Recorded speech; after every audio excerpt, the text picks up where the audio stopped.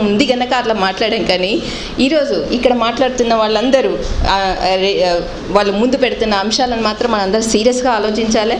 దాన్ని ఎట్లయినా ఏ రకంగా మనం ముందుకు తీసుకోవాలన్న దాంట్లో మనం అందరం భాగస్వాములుగా ఉంది. Thanks a lot.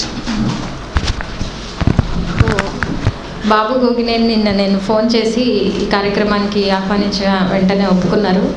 బాబు గురించి కొంచెం చెప్పాలంటే, బహుశా నాకు ఆంధ్రప్రదేశ్లో హేతువాదం మానవతావాదం గురించి మాట్లాడే ఒకే ఒక్క మనిషి టీవీలో కానీ రాసే దాంట్లో కానీ కనపడుతుంటాడు.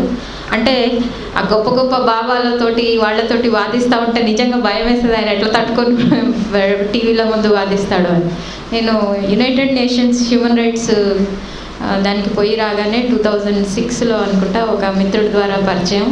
అప్పటి నుంచి నేను మరి మీరు మూఢనమ్మకాల మీద పనిచేస్తే మా తెలంగాణలో అప్పుడు విపరీతంగా చేతబడులతోటి చంపేస్తున్న మహబూబ్ నగర్, నల్గొండ జిల్లాల్లో పనిచేయండి అని చెప్పగానే వెంటనే 2008 ఐ థింక్ 8లో ఆ కార్యక్రమాన్ని కొంతమంది మానవతావాదుల్ని ఫ్రాన్స్లో, జర్మన్లో మొబిలైజ్ చేసి నల్గొండలో ఇంకా అడాప్ట్ దళిత్ విలేజ్ అని ఒక విలేజ్ని అడాప్ట్ చేసుకొని మహబూబ్ నగర్లో, నల్గొండలో అప్పటి నుంచి కూడా దళిత బస్తీల్లో పనిచేస్తూ అనేక కార్యక్రమాల్లో పాల్గొంటూ కనిపించకుండా ముఖ్యమైన అంశం సెక్యులరిజం మీద, మానవతావాదం మీద అనేక వ్యాసాలు రాశారు. International humanist ethical union director లండన్లో ఉన్నారు, ఈ మధ్యనే వచ్చారు.